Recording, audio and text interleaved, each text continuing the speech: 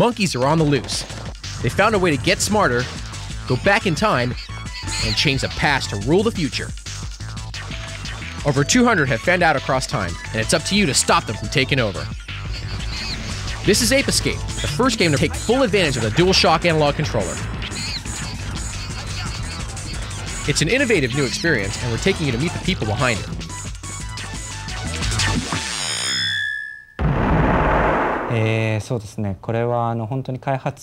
Just as we had begun the development of the design and concept for this game, we were invited to attend a development meeting for the DualShock analog controller. We were excited to see, right there on the table, prototypes with 2 analog sticks. There weren't any games that existed at the time that used both sticks, and we were so intrigued by the new opportunities. I began to think about all the fun and unique ways we could take advantage of both analog sticks. One stick could maneuver your character around a fully 3D environment, and the other is used to control the gadgets. The ideas just kept coming.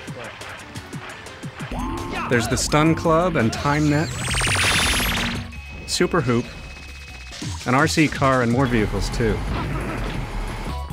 So we picked gadgets that would take advantage of and resemble the motion of the analog sticks. For example, with the slingshot, you're required to pull back on the stick and release it, emulating the controls of a real slingshot. And we think everyone will find at least one favorite gadget.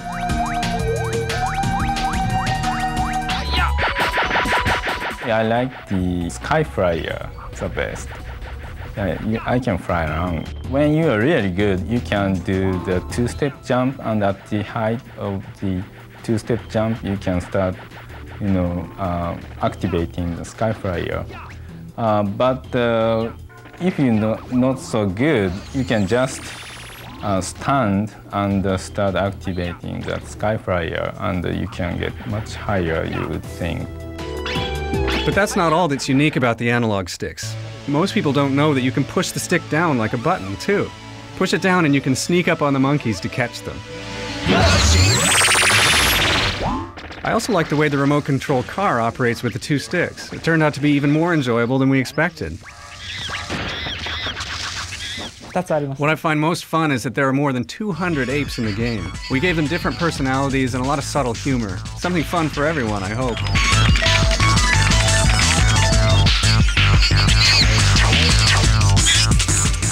Another cool feature is the added bonus levels, like the skiing game, the ape boxing, or the Monkey Galaxy. We think you'll love them. We started developing this game like 2.5 years ago. Coming up with the controls with the 2 sticks was the biggest challenge. We did a lot of testing, and we are surprised how we kept the original concept of the game we had at the outset, and I think it paid off.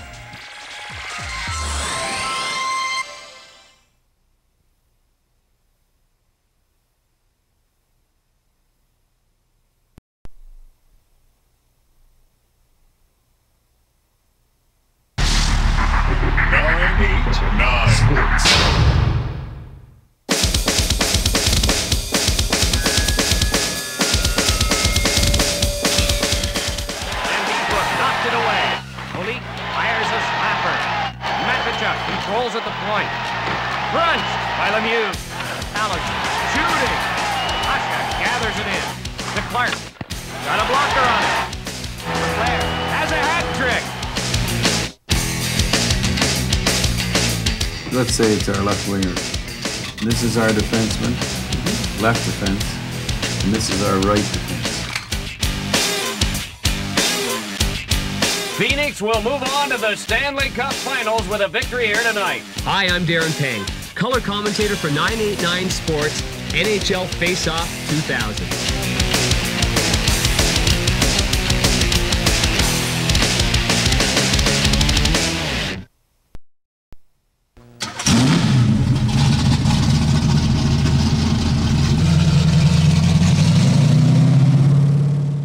そうですね。日本では例えばレーシングドライバーになりたいっていう夢っていうのは I've always loved cars. As a child, I dreamed of being a race car driver. But that's even less likely in Japan than it is in North America or Europe. それはね、本当にこのグランツーリスモね。I created Gran Turismo because I always wanted to work with cars. I didn't expect the game to sell as well as it did. It has a real driving feel and graphics very close to reality. Those things didn't really exist in the racing genre until then. I made the first Gran Turismo for Japan with mostly Japanese cars. I'm making Gran Turismo 2 for the world.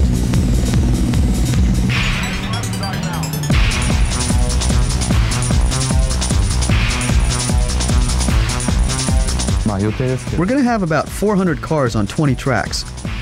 We brought some of the cars here to test them and capture photos and sound.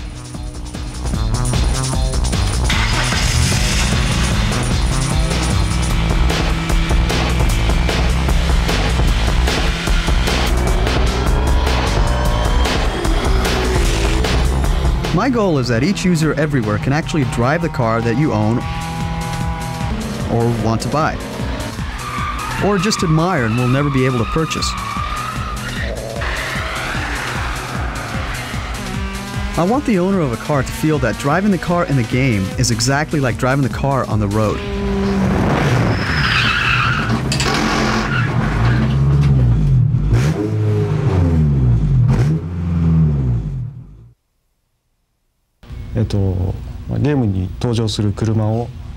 I create the car from start to finish. Today I took photographs from all angles to record details like tires, headlights, and hazard lights, so I can reproduce these cars exactly. I get the plans, performance data, and all the color samples from the manufacturer and apply them to the model. It takes about a week to make a car for the game. If there are problems, it could take a month. In GT1, I didn't want cars to spin when they collided so that you could keep playing the game. But gamers told me they want damage. GT2 will have an option for car damage. If you choose it and your car is hit, it will spin or become tougher to handle. But the damage will just affect how the car handles, not how it looks.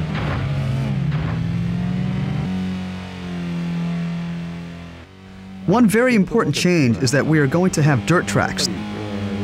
The cars will be able to skid around. Also, there will be some drag strips. And Laguna Seca will be one of the tracks.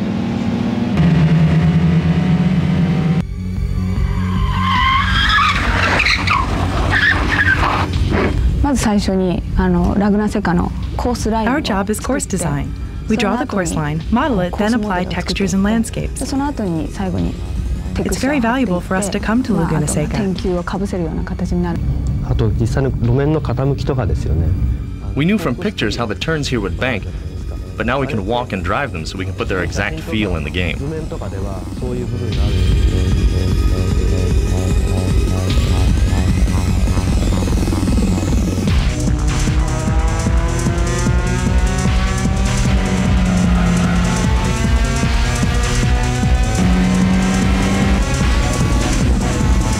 In Gran Turismo 2, unlike other racing games, it's not important to just go fast. Sometimes speed is not as much a factor as skill. Slowing down can be the most important thing.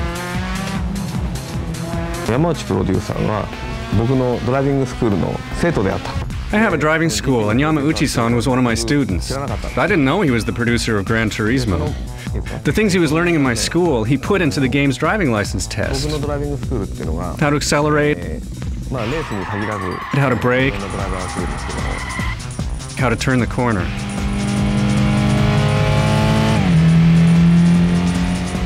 If you want to enjoy Gran Turismo 2 the most, do not think of it as a video game. Drive as if you're in a real car. Drive at the highest level possible for you, and the game will teach you and raise you to a new level of enjoyment.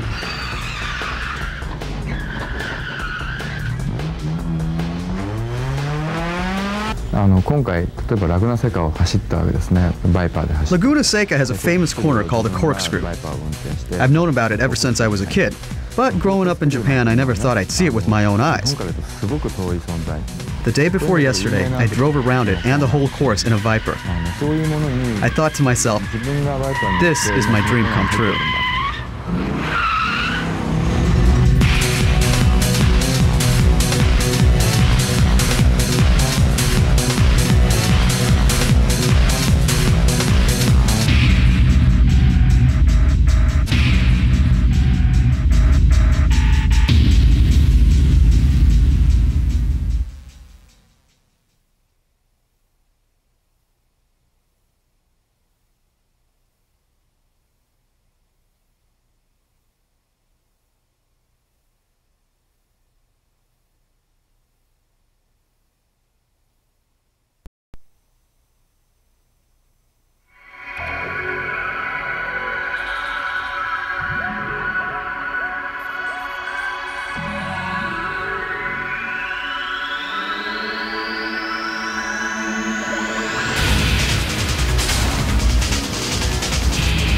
Jet Moto 3 is coming.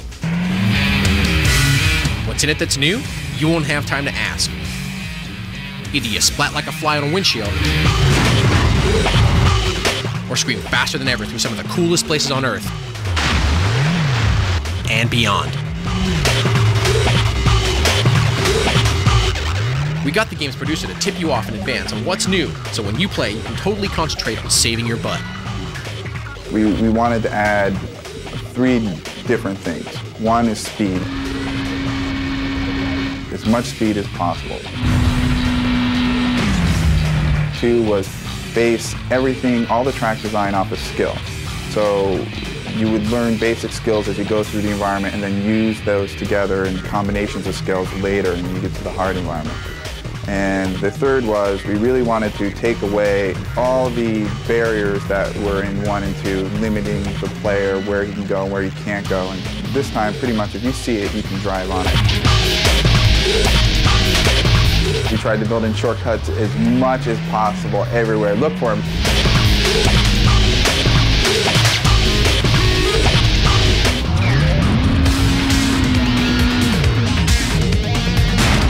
We also added a few new features. We added stunt mode, which everyone has been dying for. It's a hidden mode, so you're going to have to figure out how to open it. It's pretty much a point-based mode. You have a certain amount of time, and you have to do a certain amount of stunts within that time period and gain enough points in order to progress through 5 different stunt tracks.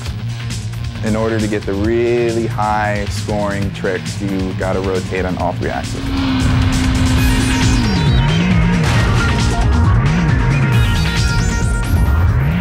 We added a new hop feature, which is part of the skills that I talked about earlier, and we added horizontal grapples where you can pretty much Tarzan swing using multiple grapples throughout the environment. It's pretty cool.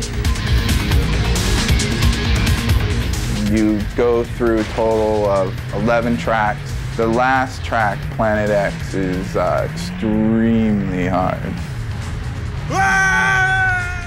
The music on Jet Moto 3 is high energy techno with different styles, loosely based on the environment.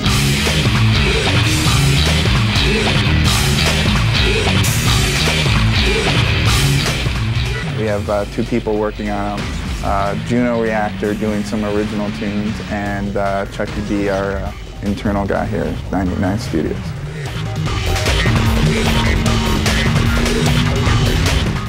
Nobody knows the game like the producer, and he had this final word to pass along. Okay, here's a hint for the Lost City level. If you want to get through the top of the observatory, don't turbo over the sundial. Just drive over it and hop at the end. There you go. There it is. 989 Studios.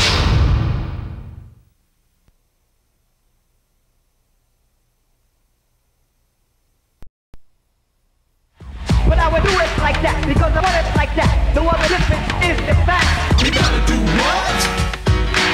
Masaya Matsura, musician, composer, star maker.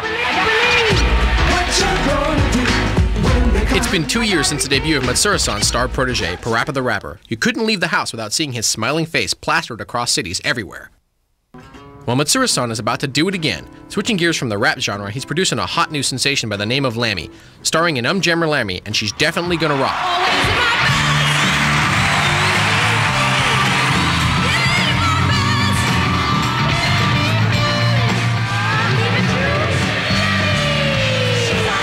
With that kind of success, we have to ask, can lightning strike twice? But I'm not getting close, I'm just running around. Now gamers and rocker wannabes alike will have the opportunity to test their licks to everything from pop rock to heavy metal.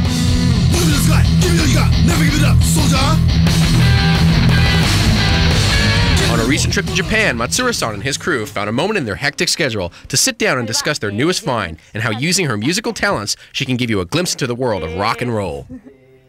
I didn't want to create Parappa the Rapper too. I wanted players to enjoy other kinds of music. Keep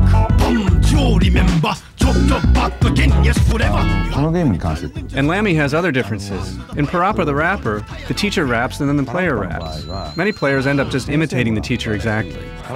With Jammer LAMMY, the teacher sings and the player plays guitar. That subtle difference gives players more freedom to experiment, let loose, and make great music.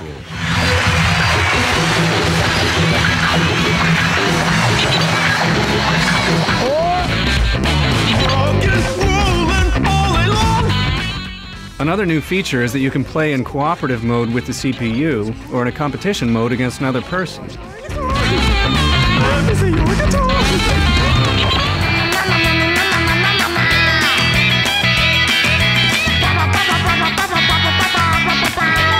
lot of gamers wonder where the quirky sense of humor comes from that's behind these two games.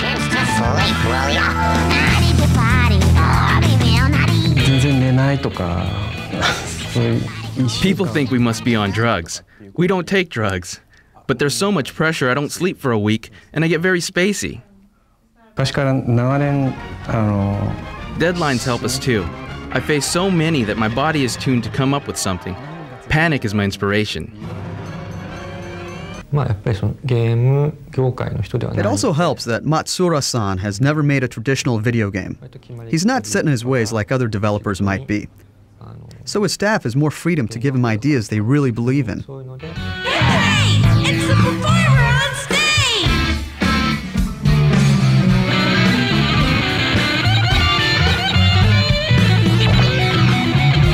There's a new rock star in town, and this is one LAM that definitely knows her chops.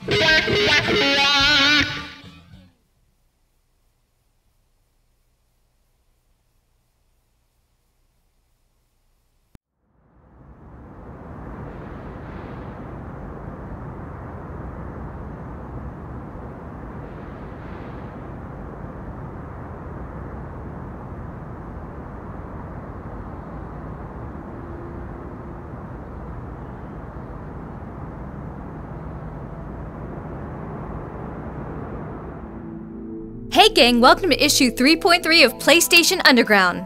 A lot's been going on in the gaming world since last issue, so without any further ado... I said, without any further ado... Sorry. Dude, quit playing GT2 and cue the monitor. First we were off to Rhode Island where one lucky gamer won the PlayStation truck for his school for the day. Needless to say, it bumped him up a few notches in the popularity scale. After that, we hit the track with the game from Polyphony Digital to burn some rubber and see what's under the hood of Gran Turismo 2. It's just like the real thing. Especially for anyone who's seen you drive. Sorry. Now, since we teased you with a quick look at my favorite game, Jammer LAMMY, last issue, we thought we'd pony up the rest of the story so you can really see what makes LAMMY rock. And we want to keep you all in the know about anything new regarding the next generation of PlayStation, so be sure to stop in at Tech Q&A and see what's up. I know what you're all thinking, that's cool, but what's in the vault? Glad you asked. CD2 is pushing maximum density with game demos like NFL Blitz 2000, Omega Boost, and Tiny Tank. And of course we've got enough new downloads, alphas, and hidden codes to keep everyone happy. So keep on gaming and I'll see you next issue. Okay, Maggie, we're clear. Nice outfit. Hey, did you get us any Jammer LAMMY t-shirts? No.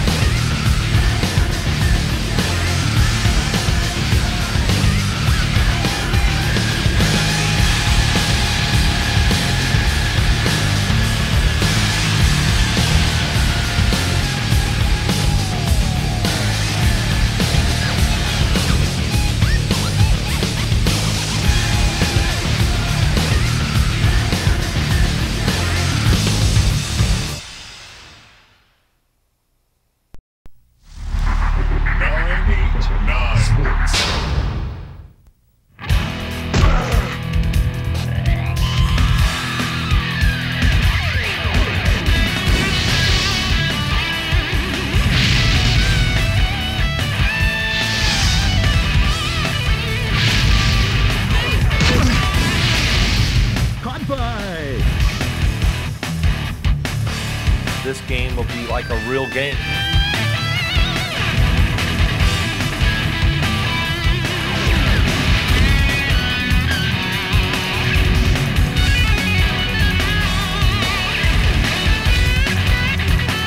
Because it's real. I mean, they get a lot of input from us players, and we involved in this game, and we just like playing. First down.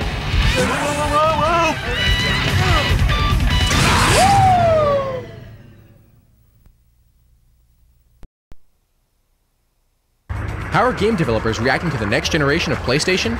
As a PlayStation Underground subscriber, you get inside access.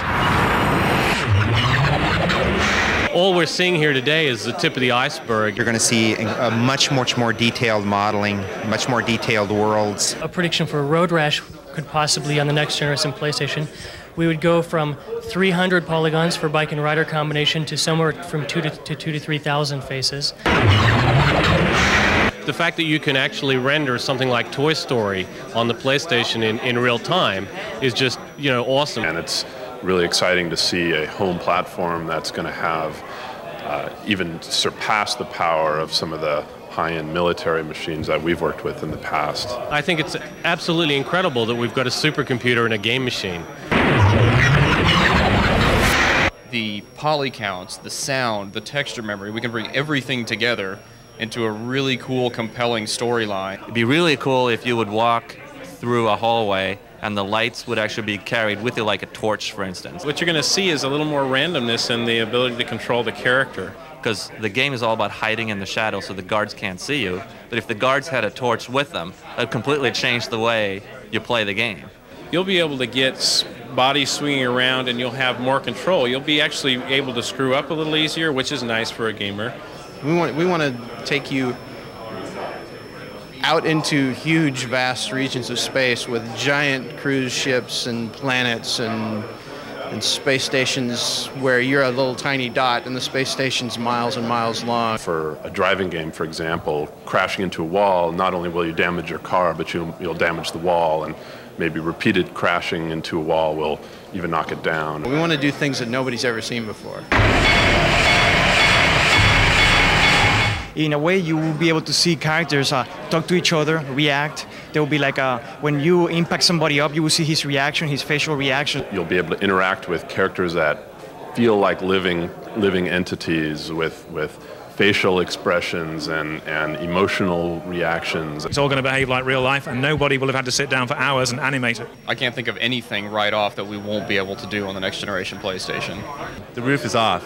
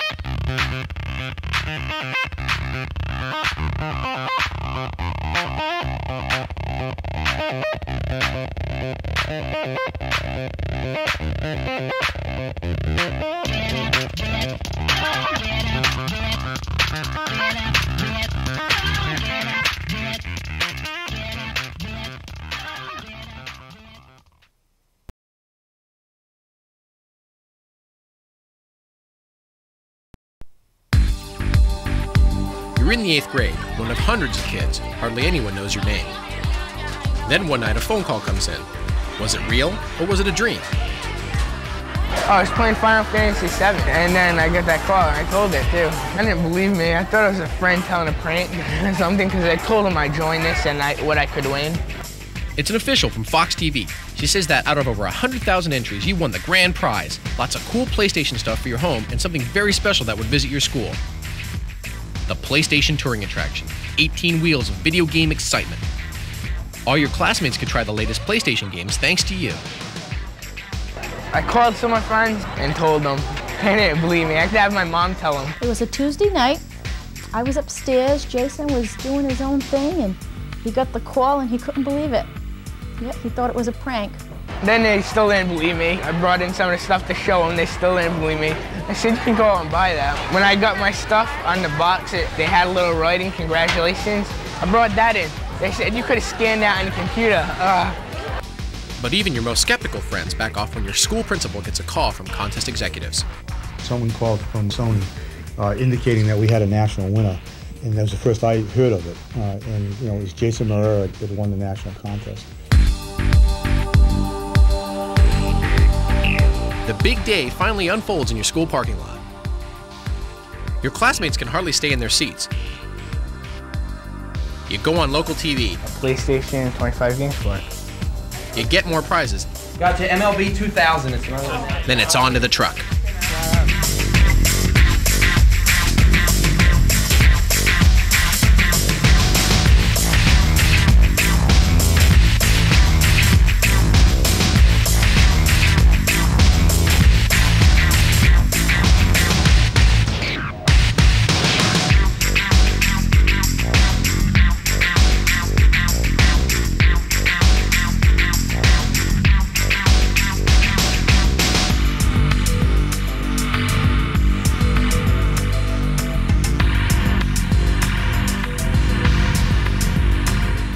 You're in 8th grade, one of hundreds of kids.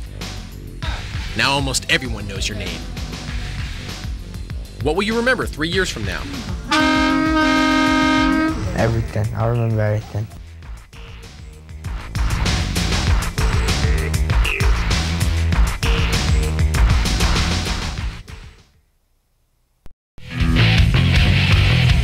If this is what you do for work, what do you do for fun? Pro Borders, because I'm in it. Duke Nukem 3. I just finished that game, Metal Gear Solid. Played that way too much. That's probably one of the best games I've ever played on PlayStation. I like Siphon Filter. Cool Borders 3, no one can touch me. Yeah, I like that game. Creeping around, you know, it's fun.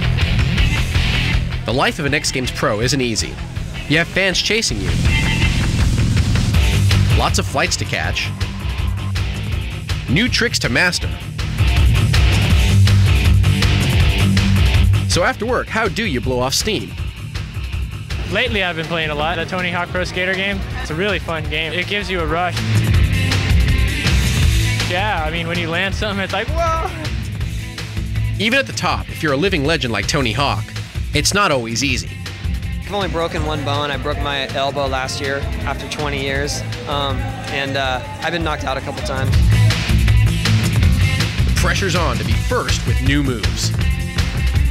Probably I'm best known for like 720, which is a double spin, and then different variations of the 540, like burial 540, stalefish, just, you know, stuff like that. A lot of spinning maneuvers. How do you keep learning to do what no human being's ever done before? You just kind of go and see if you can get the right spinning motion down, and you know, you can fall safely out of most situations. And so you just keep going until you have the confidence to just throw one down. After 20 years, what keeps Tony Hawk going?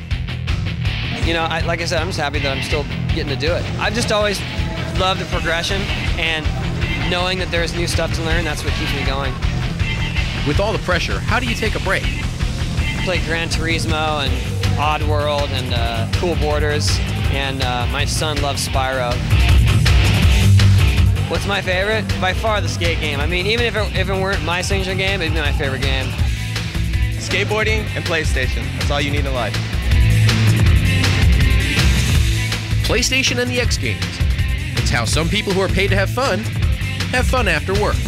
PlayStation rips, man.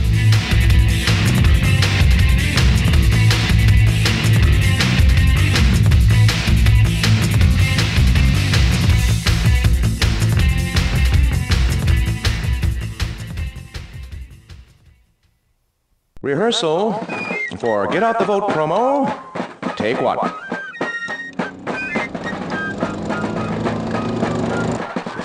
Wahoo! Hi, America. Hi, boys and girls. It's me, Tiny Tank. Cue the theme song. Tinky Tinky Clinky Clanky, new from Centrex, Tiny Tank, America's lovable... Wait. Is that my theme song? Well, it hasn't been finalized yet. Wanky, wanky, tanky, tanky, what the is that? You're being difficult. You're being an... I got a positronic brain. There, what you just did. That's the spirit we want. Who? A Centrex. It wants funding for a robot army. Ooh. To replace humans in wars. Ah, and I'm the cute little mascot. To get people to vote yes. Can I change my name at least? To what? Mechanicor? Tank of Doom? From the top, Tiny. Tiny Tank is my slave name. Oh, please. Vote promo, take two. Tiny? Tiny's not here. I am Mechanicor, Tank of Doom. Look, Tiny, you're cute and you're a killing machine. What's wrong with that? It's creepy. It's not creepy. It's cute. It's cute. A cute killing machine? That's the dumbest thing I've ever heard. I got an 80mm cannon for a nose. Hey kids, is this cute? Oops. Okay, we'll wrap for the day, get another camera, try again tomorrow. You okay, Fred? I'm all right. Props, blanks for the tank next time?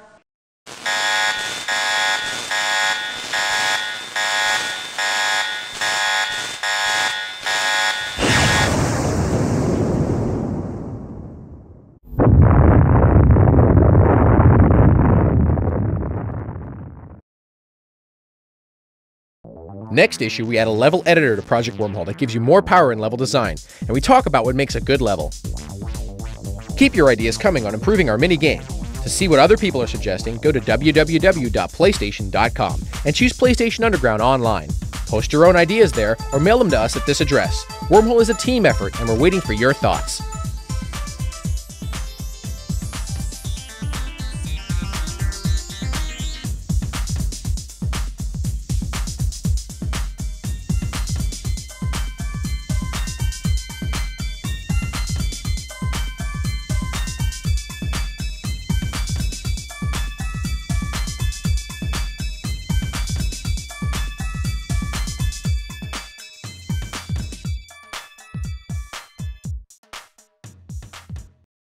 Come build a mini-game with us in Project Wormhole, a special PlayStation Underground series that explores some basics of game development.